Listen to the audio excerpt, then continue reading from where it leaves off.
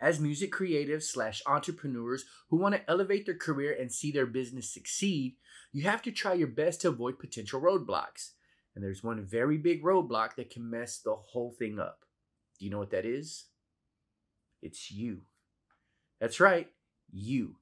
You are potentially bad for business. Let me explain. Hi, I'm Sikwitit, and I know what you're thinking.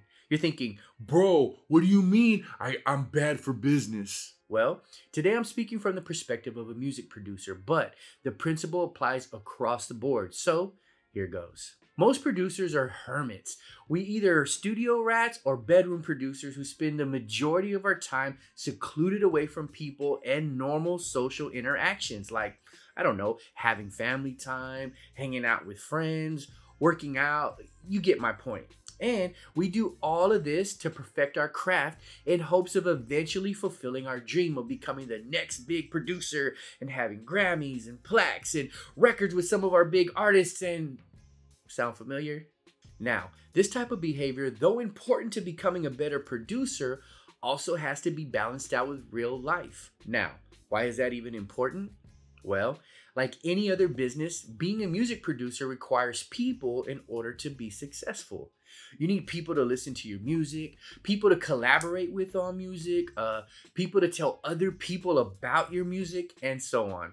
One of the biggest roadblocks I see producers face is themselves. They just don't know how to network effectively due to them being socially isolated and awkward by not knowing what to say to new people, how to act in public, how to present their business, or what to do in general. Remember, creating music is a group effort, and your network will assist in getting your music heard and help open doors of opportunity. So, it's important you learn how to connect and build with others. It's also important to know that in business, people like to do business with other people they know, and they will recommend people they trust. And to take it even a step further, when you actually do get to work at a higher level with major placement opportunities, remember that this industry is more about who you know versus what you know. So building your network really will become your net worth. Okay, so I know not everyone is the best at networking, and that's okay. I don't want you to sit here and say, man, Sick, I guess I won't be successful because that's just not me. I'm not a people person. Now hold on. No one is saying you have to do a TED Talk in front of thousands of people. Networking can actually be quite practical and easy. That being said, I want to help. So today, I'm going to go over a few things that will assist you in building your network. Let's get into it. Now, networking used to be a thing that you had to do in person, but now that the internet is wide open, so many people are meeting others online. So all the things that I go over today, I want to make sure I touch on how to do things in person and how to do things online. Okay, the first thing is be presentable. When you're in person, you don't want to be the smelly guy. You want to make sure your personal hygiene is on point. You want to look good and smell good. I know for me, anytime I'm with people, I make sure that I keep gum on me so I don't have bad breath, and I make sure that my hands are always dry so when I shake somebody's hand, I don't have sweaty palms. Now, it's also important that you look people in the eye, you give people a firm handshake, and you come across as confident. That's very important when presenting yourself to people in person. Oh yeah, and be approachable. Be sure to wear a smile. People don't want to look at you and feel like, I don't want to talk to that person. Make sure that you present yourself the best you possibly can so people want to come up to you and talk to you. Now, when presenting yourself online, you want to make sure your socials are not set to private. One of the worst things is when people go to your social media page and can't actually access any information about you, see what you're up to. Let your social media be a window to who you are as a person so people can get a chance to get a better feel of who you are. Make sure your socials are clean. By clean, I mean make sure they look good. Make sure your branding is on point and make sure your bio has information about you. Next is be yourself. Now let's tackle this in person. Now the point here is to engage, connect, and introduce yourself, but don't try too hard. People can see straight through that and can tell if someone is being fake.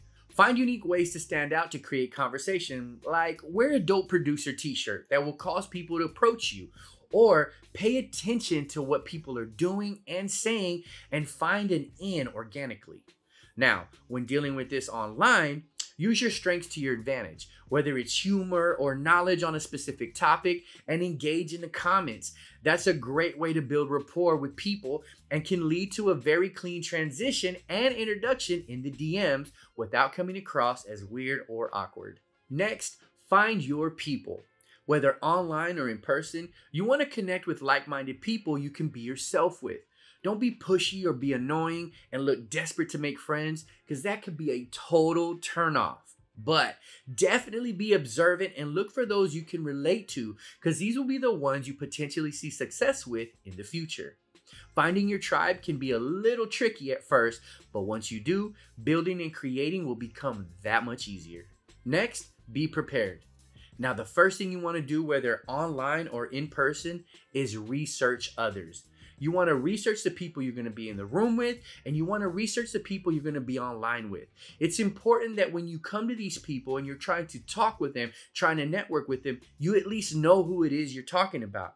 You would hate to go to another producer and say, hey bro, would you want to buy some beats? Why would they want to buy beats? They're already a producer. So it's important to know who it is that you're talking to. Now, when in person, you want to have your contact info ready, such as business cards or your contact card on your phone. The worst thing you want to do is be fumbling around trying to get people your information, especially when you're dealing with higher profile individuals. Those individuals usually are on the move and ready to move on to the next thing. So you have a small window of opportunity to get them your information. The last thing you want to do is be stalling, trying to get to your phone and figure out, let me get your number, or oh yeah, I got a business card here in my bag. But no, always be prepared and have that stuff ready to go.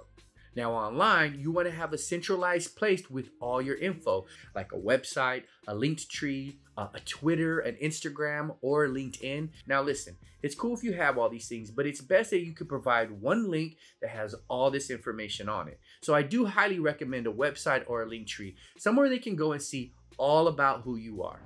Hey, quick reminder, don't forget to subscribe to our YouTube channel so you can get updated on cool new content like what you're watching right now. Also, join us on Discord. It's the perfect place for questions and conversation, not only with the Airbit team, but our entire community. All right, let's get back to it. Next is bring value. Okay, let me tell you a little secret that always works, all right? What you want to do is you want to compliment those you network with and create conversation around them. Ask engaging questions and let them talk about themselves. Now, why would you want to do this? Because this is very important. This is a chance for you to get to know who they are, what they like, and what they need. This is a chance for you to provide value to them. Listen, it's time to quit making it all about yourself and instead make it about others. How can you bring something to the table? For instance, here's a pretty good example. Let's say you meet a more established producer who is constantly getting placements. They find out that you're a composer, and this is a perfect opportunity for you to say, hey, if you ever need help with melodies or any type of instrumentation added to your music, let me know, I'm available.